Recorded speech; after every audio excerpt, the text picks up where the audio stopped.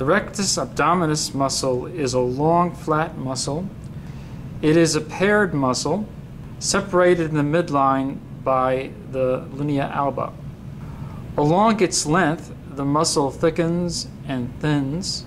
You can see at the thinned parts of the muscle a tendinous intersection, and there may be up to 4 of these tendinous intersections. The origin of this muscle is on the pubic tubercle, the pubic crest, and the pubic symphysis. The muscle inserts on the costal cartilages of ribs number 5 to 8 and on the xiphoid process, which is about right over here. The action of this muscle includes compressing the abdominal contents, flexing the vertebral column, and tensing the abdominal wall. On this model, you can see the external oblique on this side of the model. It is not present on the opposite side. The external oblique is the most superficial of 3 flat muscles of the anterior lateral wall.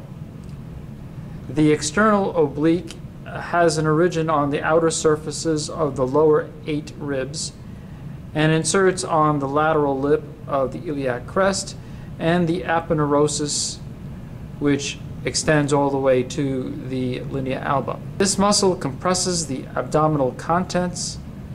Both muscles together flexes the trunk, and each muscle by itself bends the trunk to the same side and turns the anterior part of the abdomen to the opposite side.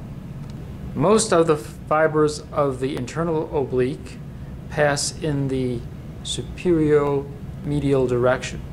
This muscle has an origin on the thoracolumbar fascia and the iliac crest over here and the lateral 2/3 of the inguinal ligament.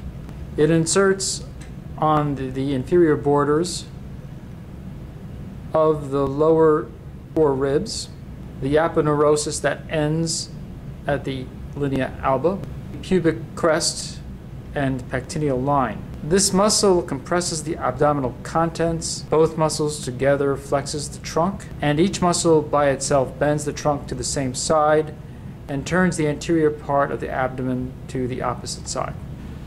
The transversus abdominis muscle derives its name from the direction of the fibers, and you can see how they're crossing horizontally. The muscle has an origin on the thoracolumbar fascia, medial lip of the iliac crest, lateral 1/3 of the inguinal ligament, and costal cartilages of the lower 6 ribs. This muscle inserts on the aponeurosis that ends at the linea alba and the pubic crest and the pectineal line. This muscle compresses the abdominal contents.